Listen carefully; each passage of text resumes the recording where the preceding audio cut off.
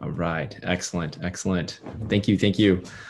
All right. Well, before we begin, I'm just going to allow more people to just trickle in, but I just want to start with quick thank yous, right? Thank you for everybody that has had a hand in essentially putting, ToroHack up. And this is a great pleasure. This is my personal second year attending.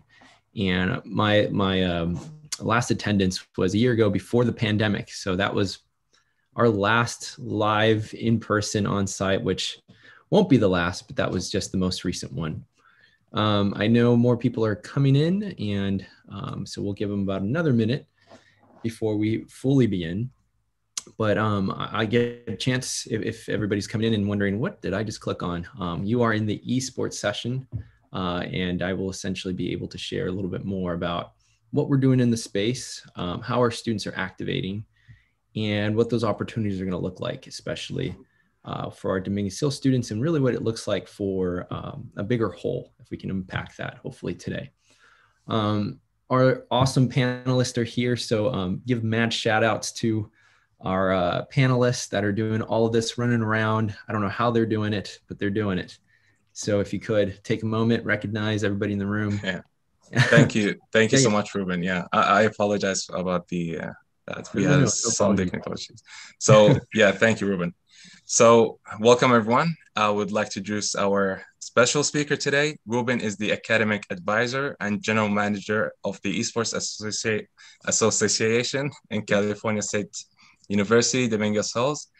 He is a strong believer that that through the strategy of esports, students can obtain the hard and soft skills necessary to take on their challenging career pathways. Ruben is also an educational esports podcast host and a public publisher and a public book publisher. So please give a hands of applause to Ruben, and I'll let you take it from here. Thank you. Excellent. Thank you, Mohammed. Thank you. All right. So happy to be here and gonna start, right? So before I start, like I said, want to give big thank yous to Adobe, who I understand is a big sponsor, has a hand on this, and for the great team that put ToroHack together. Okay, just a deeper dive. I think what everybody wants to know is our philosophy, right? What is it that we are essentially centered around? And what I'd like to do is I'm going to share my screen in just a moment and really have you take a look, if you could, of what it is that we are centered around. So let me go ahead and share my screen. Okay, so I'm just gonna ask our panelists if there's a possibility if I can share my screen. Yeah. Apologies. No, Give me no a second. worries. So yeah, Anissa, can you allow him to share the screen? There you go. Mm-hmm. Got All good. the privileges. Okay. So here is our philosophy. Hopefully everybody can see this.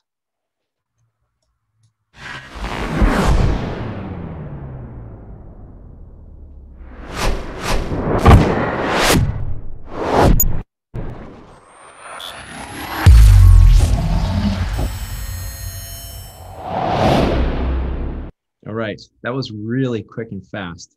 If you missed it, our philosophy was captured right there in that single quote. So if you missed it, please on chat, tell me that you want to see that again.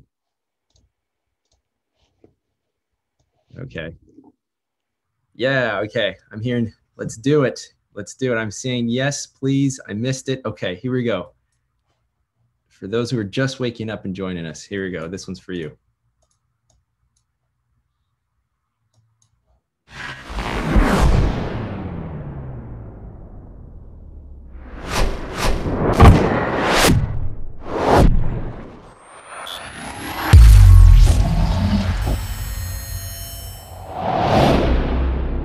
Okay. So there it is. I'm going to stop share for a moment. So hopefully you saw that, right? For those that are joining us, that we're treating esports as a strategy and not an outcome. And I can unpack that further for those that are just joining us. Essentially, we're looking at helping our students find those hard and soft skills and then be able to transfer them. It's not necessarily a means to an end just to play, let's say, competitive gaming. and then thinking that you're going to become just a competitor all your life and go to that 1 percentile of becoming a pro. We see that there's more roles and essentially that can be had if we essentially provide that experience in our campus to our students. So that graphic right there, obviously representing who we are and essentially making that come to life so that there's some movement. I'd love to share that this was done by one of our students who essentially is doing great work in a lot of 3D visualization pieces that essentially is calling for that, right? Our students are essentially asking to do more in the space to essentially showcase their skills and abilities. Okay, without any further ado, I'm going to start my PowerPoint deck in just a moment and share with you all, hopefully everybody can see this, our presentation that we have for you today. And forgive me if anybody on chat, if you have any questions, this is for you. So feel free at any point to chat any questions, or if our panelists, if you see questions that are coming in and I miss it, feel free to pause me and interject with any questions. But today I'm here to talk about our ecosystem and explain and share a little bit of what we've done thus far and what this year, especially with the pandemic, has really done for our association.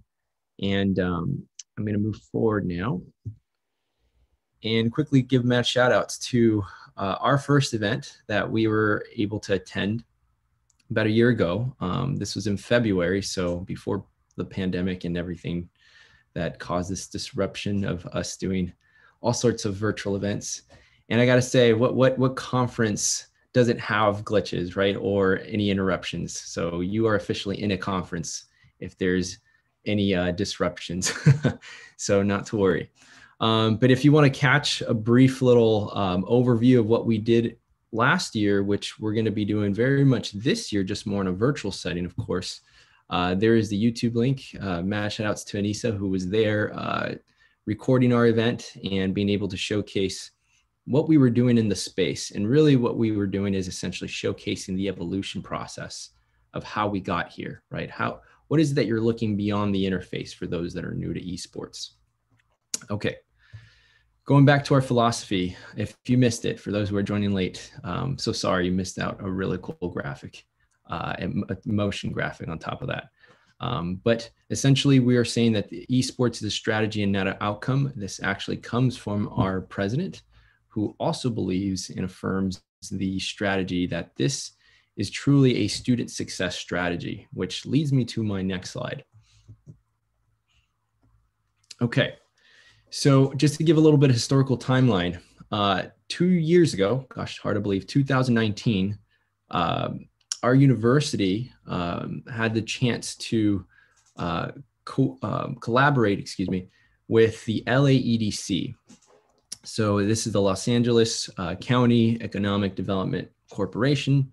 This is a great place to essentially, I recommend for anyone to look it up, to start seeing what these new developing jobs are going to look like. And they really explore areas of innovation.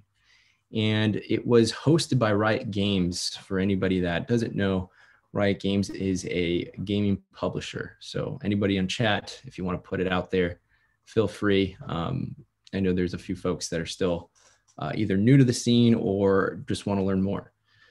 So essentially that was a good place for the industry, educators, outside partners to really come to a space and really talk about the empowerment that esports was delivering, right?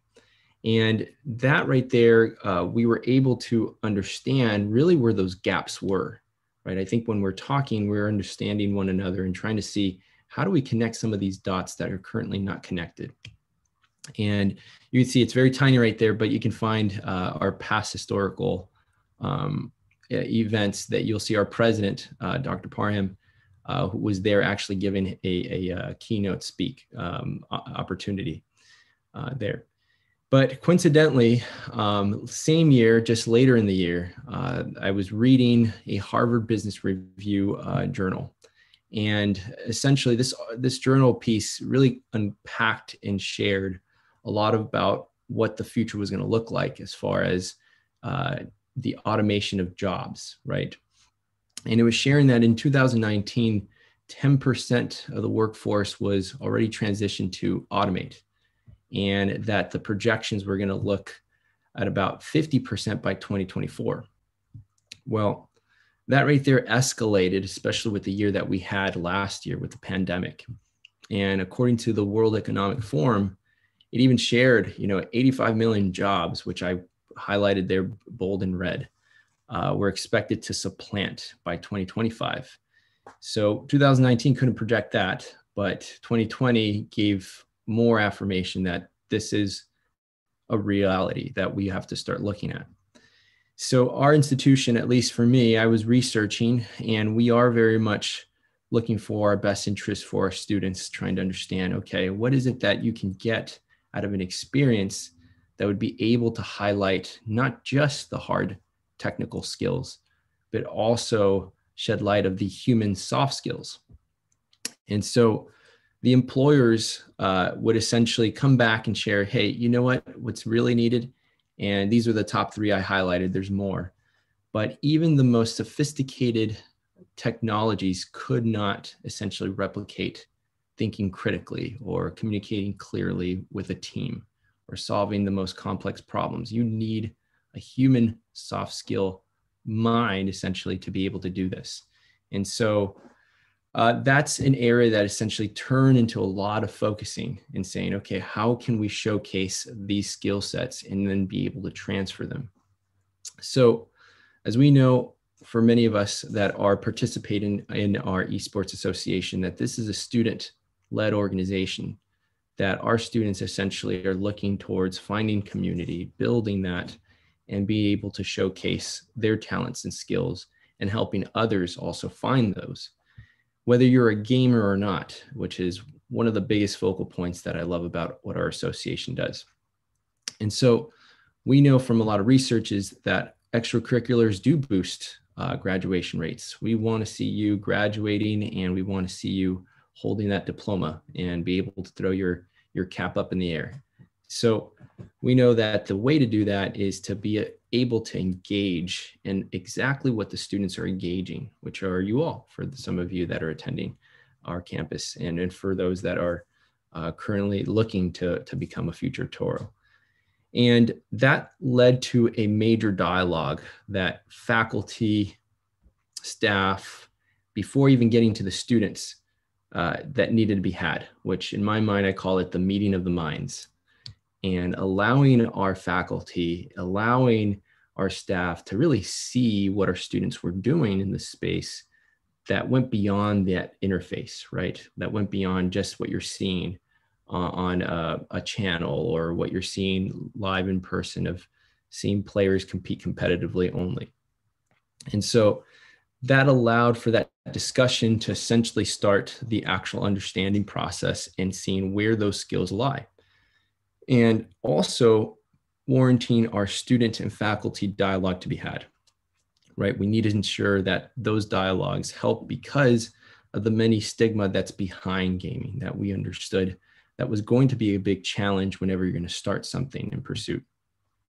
And so by doing that, we were able to essentially uncover other aspects, right? That gaming essentially has walls and things of that nature that essentially are problems that cause more hurdles.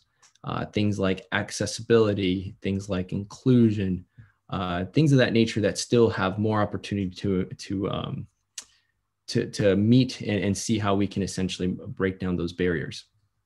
And so what was being had is events like this, ToroHack, our alumni event. That was, again, our last live esports activity event that we were able to do back in February, was to bring our alumni to see what esports was doing for our students. And at the same time, this association, we're fairly infant. We're about, I believe, 3.5 years old. We'll be 4 officially this fall, as far as being active on campus.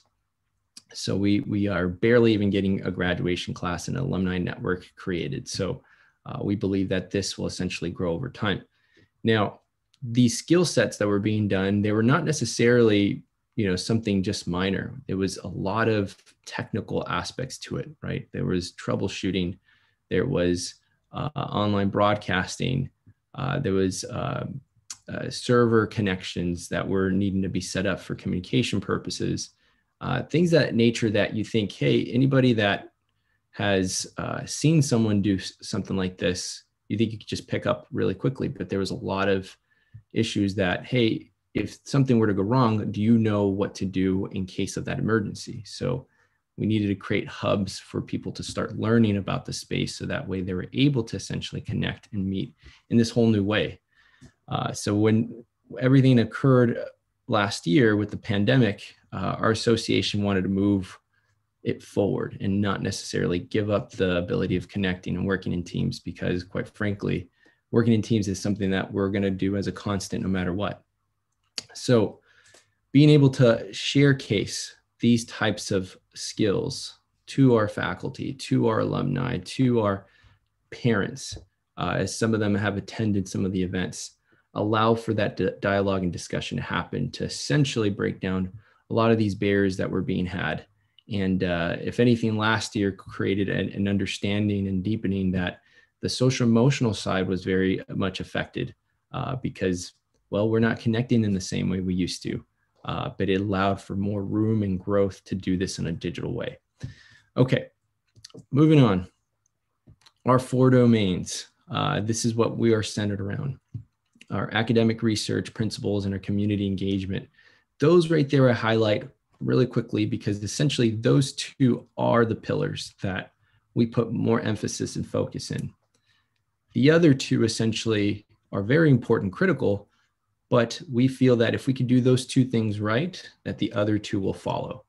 And so things of this nature was very important to understand, that we were not creating a division with if you're a gamer or a non-gamer. If you look at esports and you type it up in Google, it'll say competitive gaming, right? But we understood, based off what we were learning from our community, is that 12% of our population, that we serve about 17,000 students, a little over that actually, 12% are actually in the competitive scene or like to do some level of competitive gaming. But if you essentially do more research and essentially say, hey, what about other aspects like casual gaming, or, watch parties, or you game, but not necessarily looking to compete, on a day-to-day or on a weekly basis. What we learned is that it catapulted to 80%. So what we were understanding and unpacking is, if we only think about the competition, it will just put us in a narrow pathway, which we didn't necessarily want to do. We wanted to essentially broaden this, because we all do some kind of level of gaming and in different modalities, right? That could be another tier bracket that we were also unpacking. But it allowed for more roles, agencies to be established within the association that allowed the students to group and interact. And it started even the conversation of being interested even in the competitive side or in the entertainment side. And so that is how we essentially were building our community, and also understanding the research and data that we were receiving from our student population. Okay, moving on to some of the courses that are being taught. Now, a lot of this is found on our website, right? So all of these are hyperlinks redirecting. And happy to say the College of Extended Education, International Education Division, everybody there has done a great job, focusing on more certifications, more master degree options, anything that will essentially help you unpack what it is that you're looking to do in your personal careers. But at the same time, understanding that there's a lot of opportunity moving into the esports industry that are seeking out intelligent minds like you all, and being able to showcase what you're learning through some of the experiences that you're getting from an esports association space. That right there goes hand in hand. A lot of it is, we have to put our skills to the test, right? Now, these are now talking about the hard technical skills. So yes, we could do this in a class, and we don't necessarily, think twice sometimes to post this, let's say on our LinkedIn or on our digital portfolios or resumes. But those are the things that the employers, the industries want to see more of, right? We have to essentially show proof of that concept and take education and experience hand by hand. So things like esports, having our students to take it one step further, even after the class, not necessarily that you're getting a grade, that, hey, this is your grade in esports. No, we essentially want our students to be able to work in more teams, to have a hand on projects that are carefully analyzed and essentially getting the proper feedback to enhance into a piece, right? To either a concept piece that we're putting together or showcasing the evolution process to get to that piece, which essentially allows that industry to essentially look at our students into a light that puts them in a best position forward. Coupled with that, this is where we transition into the career center pathway, right? We essentially want to make sure that anybody that is taking anything that is putting them in the best position to essentially strive for their dreams or wherever they want to land, that is where the career center that we have as a resource allows that dialogue to happen, to be able to review with you things like your resume, your portfolio, and even prepare you for interviews and exactly what to do in cases like that. So I put here that we have two programs as well. I'm going to underline the bottom two there. The CSUDH Esports Certificate Program, this is something that we launched a year ago. Again, we didn't know that the pandemic was going to happen, right? We had bigger plans to do a lot of this work on site, but essentially we still flew the certificate so that we can essentially help our community. And how we essentially were able to do that was we created a certificate that was more centered towards our K through 12 sector and our partners. That certificate allowed our partners in the K through 12 to essentially start looking at onboarding esports programming, enrichment courses, and start helping develop a culture and understanding what the students were essentially doing beyond just the level of gaming. That was coupled with our mentorship program that I'm happy to announce that we'll be doing more in this summer, still in this virtual format. But it allowed for us to engage in different ways. And what we did find that we were not prepared necessarily to seek out is how we can start breaking that dialogue and being able to help students take dedicated time to what they're going to do in gaming, but understanding what that evolution process was so that the dialogue with parents and child or student would essentially be able to have in a manner that would allow parents to support. And I would say for the most part, if you talk to parents, they want to support their child, but sometimes they don't know how to do that, right? They didn't necessarily grow up in esports, and some of the students are just barely onboarding to esports. So there has to be a dialogue to essentially help understand one another, so that way there is genuine interest in supporting those kinds of aspirations and goals.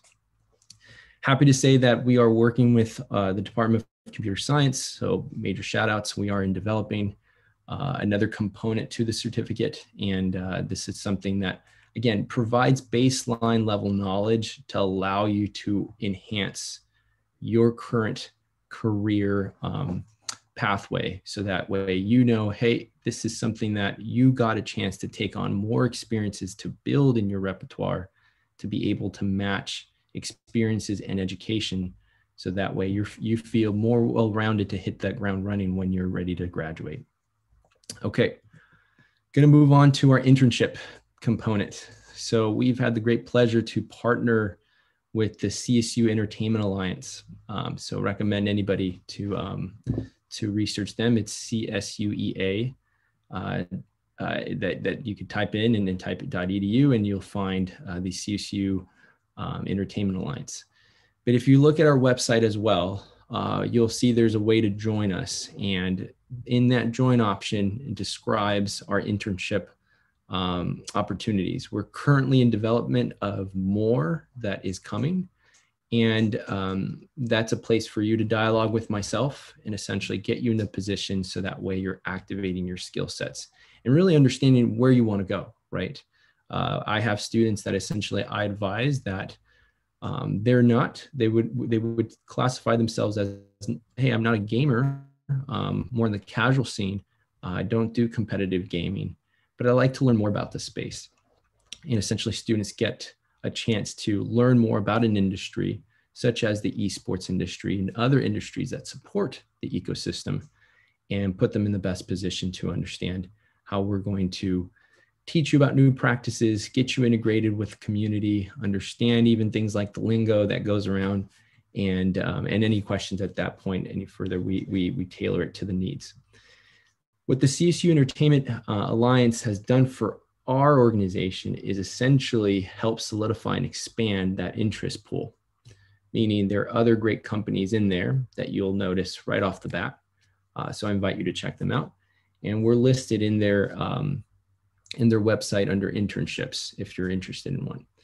What this allowed us to do is help serve our CSU network, right? We're one of the largest, I'm sorry, not one of the largest, we are the largest university network, not only in the state of California, but in the nation. So we're comprised of 23 CSUs, so making us the largest. And it allowed our students to essentially engage with other students from other CSUs and working in teams with other projects and goals in mind. Some that allowed them to work as a team to the industry that are looking to see what are some of our students doing in that space, because there's high interest to understand what the collegiate field is doing to better prepare our students and also getting them excited about the new possibilities and jobs that are out there. Okay, I just want to make sure I'm going to pause for a moment. Panelists, am I okay to keep going? Is there any questions? Yes, we do have a couple of questions in the chat. So I have the first question, which has the most votes, is what is your favorite competitive video game to play?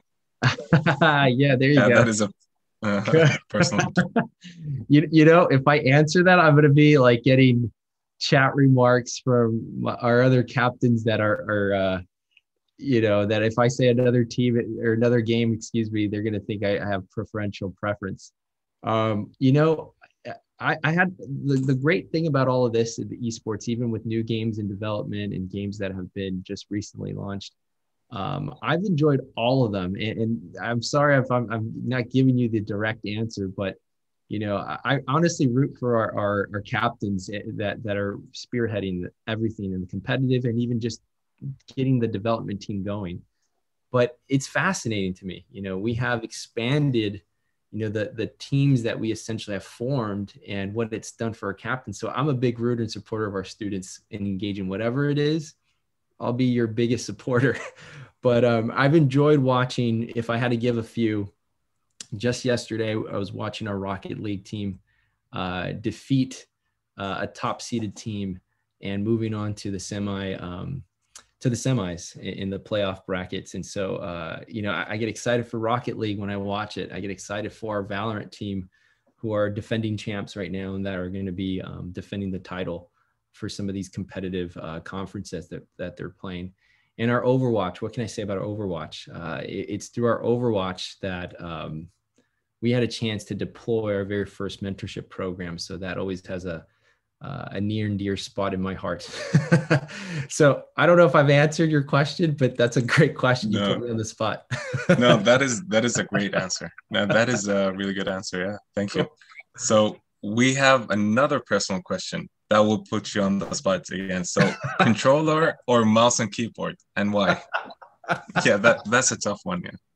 That's a tough one. Now, you know what? I'd like to say, you know, that should be a no-brainer, but you know, I get it. I get it. You know, if I'm not a true gamer, if I don't have, you know, my mouse and keyboard with me, so I'm going to advocate for mouse and keyboard, but it's not to say that that is, you know, the only true method, right? You know, I've had the chance to work with, you know, with people that don't have the ability to use mouse and keyboard or even controller. They had to use customized controller settings. And so, you know, you choose your flavor, you choose your style, but you know what? I just want you to get that experience, right? To be able to connect with others. But, but if I do any kind of level of gaming, it's typically mouse and keyboard.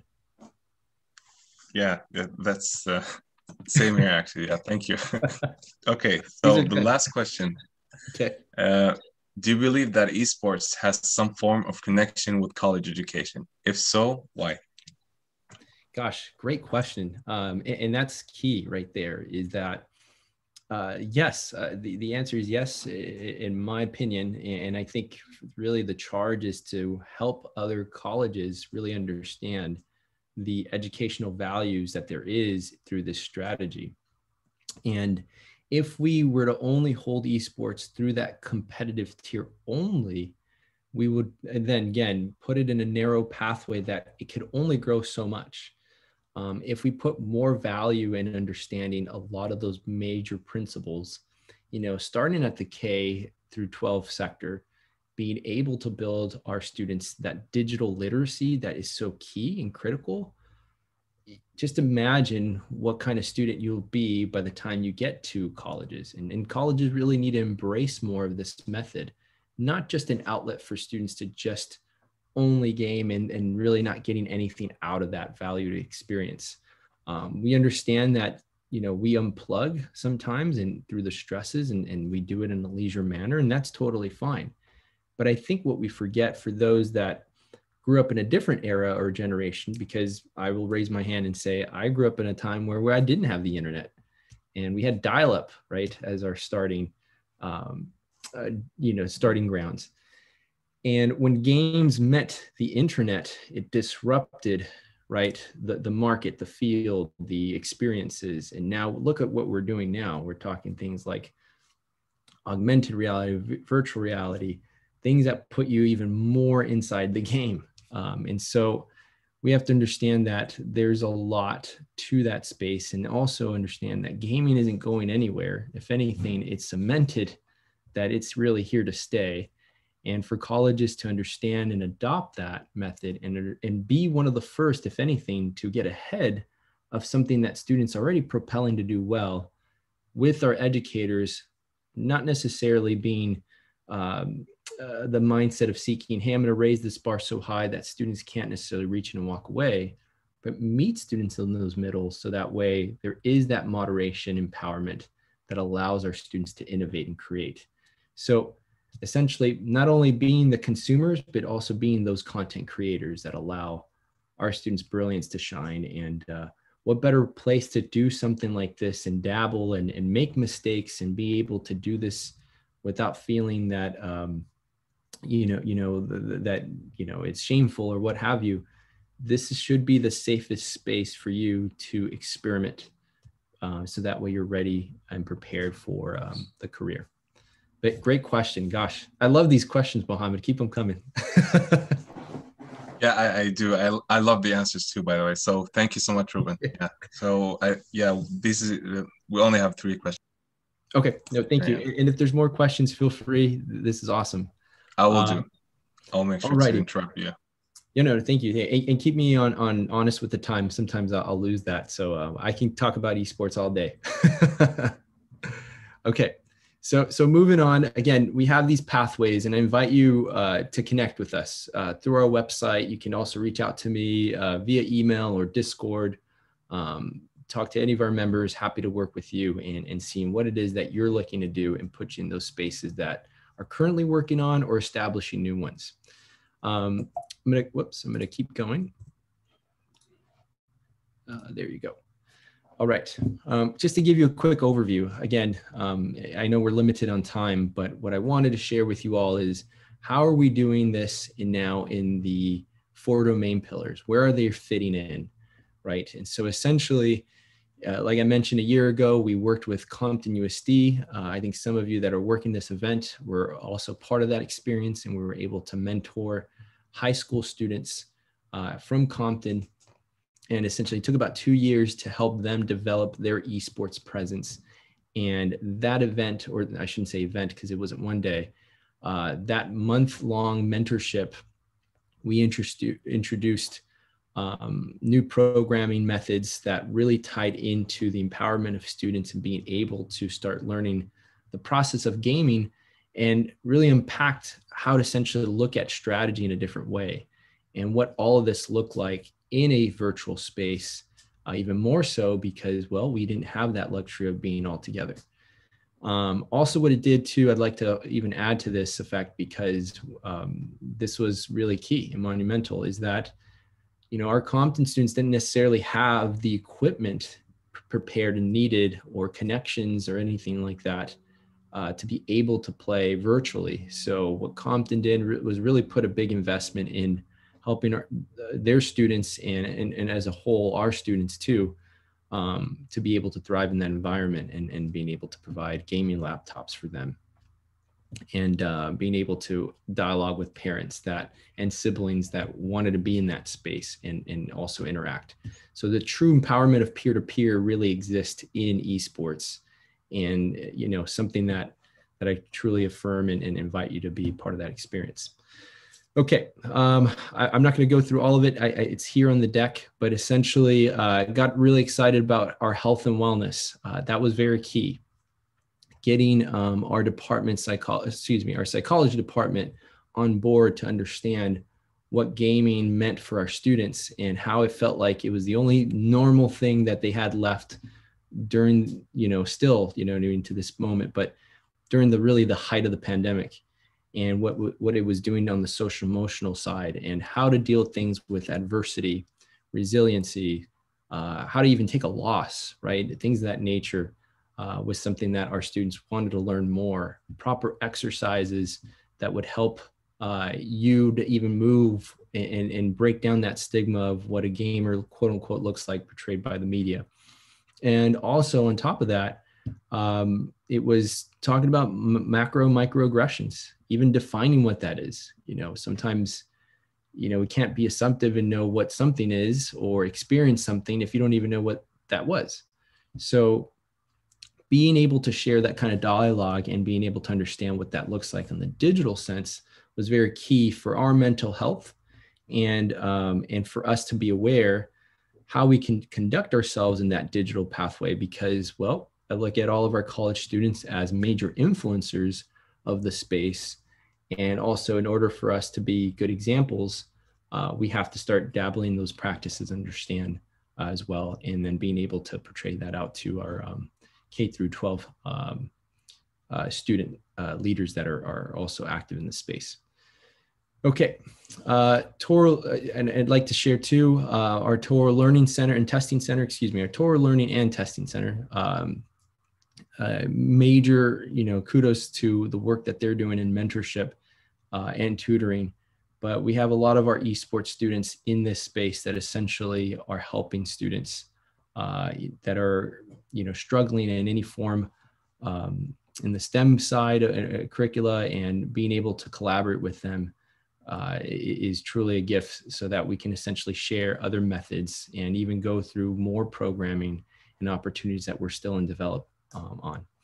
Okay, let me move forward. Again, this is more research based, but one of the things I want to highlight is what we did with our pep band.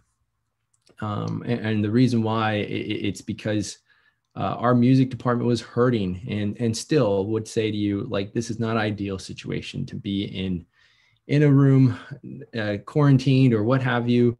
I need to play with my band. I have to be together. We have to see how the sounds work, all of that.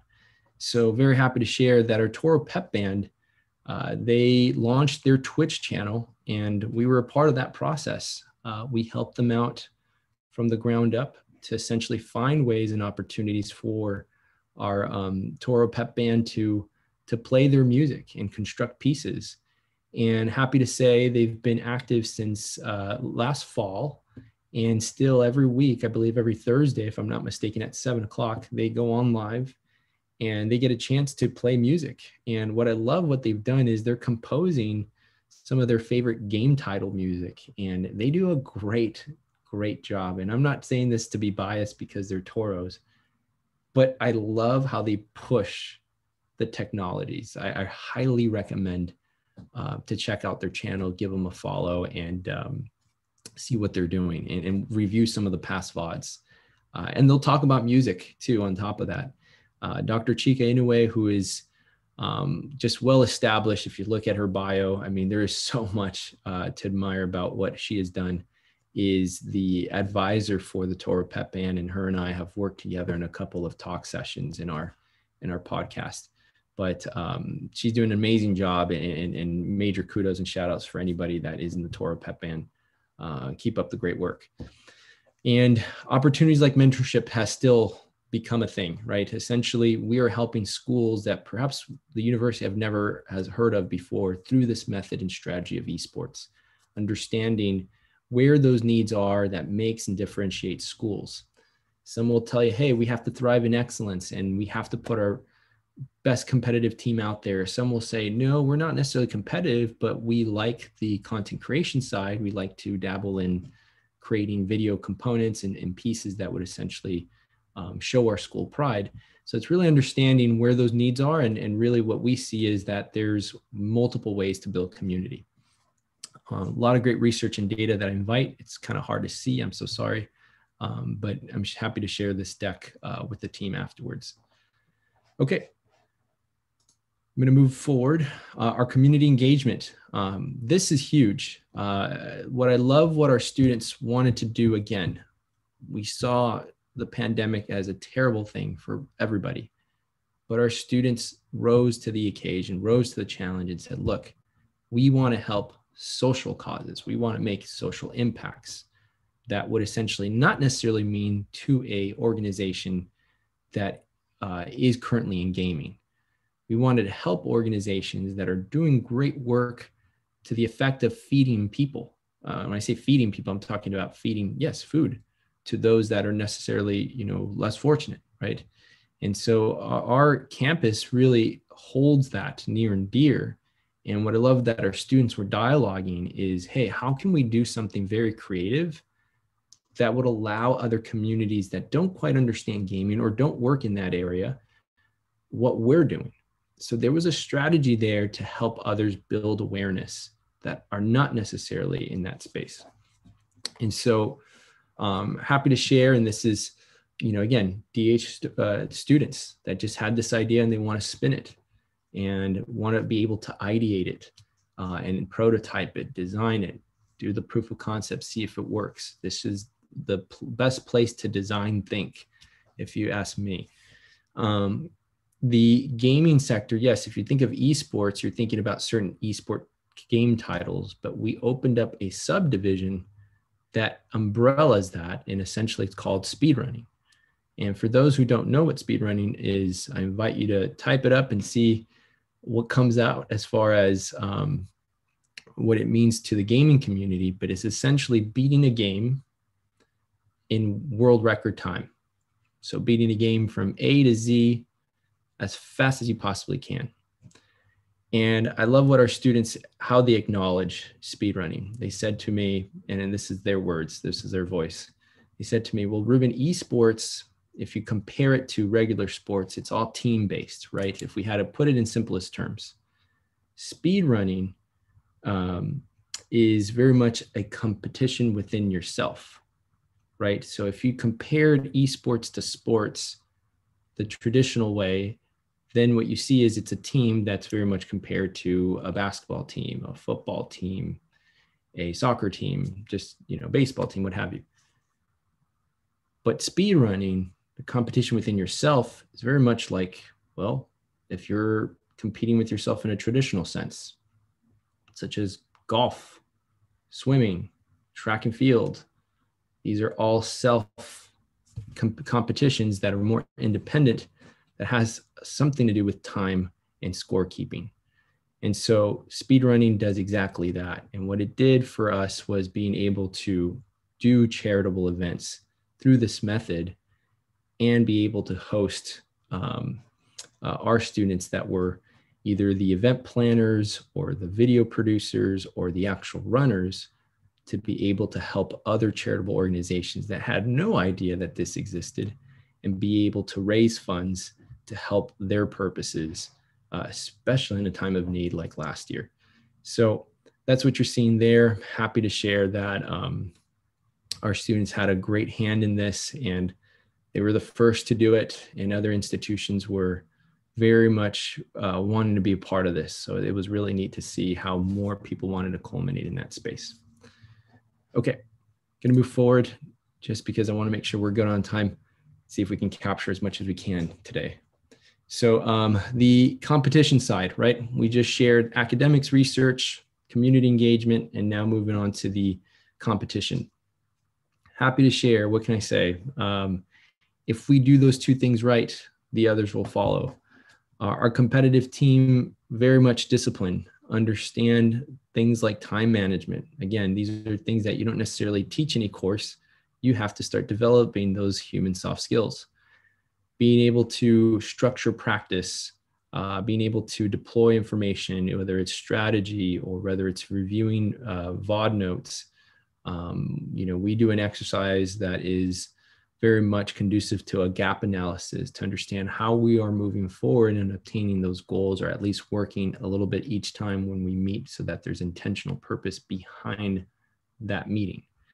And it led to things like winning tournaments, conferences, and being distinguished that way. So these are just, and being invited to major invitationals with esports professional teams, and going the distance in many cases. So happy to share and brag about our student success. It's really a true method of understanding. If we can do those two things right, the others will follow. Our next component, I think I shared with you, with the Entertainment Alliance. This is really key for us. We want to keep building, cultivating those skill sets. You do not have to be a senior in order to be part of this. I'm happy to share that I'm working with students that are now very, very eager to all classes, if you will, from freshmen to seniors, but I've noticed bigger senior pool than freshmen and sophomores. So I invite you all, if you're interested, again, you can reach out to me. Happy to share all the different pathways of obtaining credit or having you connected and seeing what that experience is like, so that you can start moving your experiences over to a credit side for your educational purposes. Okay, so that's a quick overview. And again, I'm coming to the near end. So what I wanted to share is another graphic with you all, and kind of get you thinking. This is what we are looking to do in esports. And this other graphic here is really to showcase, the 6 colleges / schools that we have in our campus. Some of you, I understand, probably have not touched our campus grounds, right? Some of you are transfer students and transferred in the time of pandemic. And what can we say? I wish I could give you a digital tour, but when we do come back to normal, I can't wait to meet you all in person and get a chance to share more about what our campus, means to our students, what it means to us as faculty and staff. And really the goal is that there's a touch point to everything you do, whether you decide to be in any of these degrees pursuing, that you have a touch point to essentially say, hey, I want to join this because I want to inform my research study.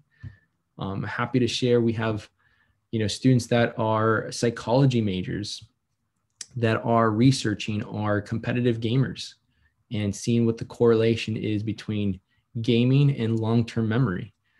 You have the opportunity to incubate. You have the opportunity to expand your skills through different methods. So esports is really that vehicle and that strategy when we talk about, the student success model, to allow you to essentially be able to have a space where you can meet with other students outside of DH as well, and start feeling that you're being collaborative with other staff and faculty, and being able to culminate with everybody as well.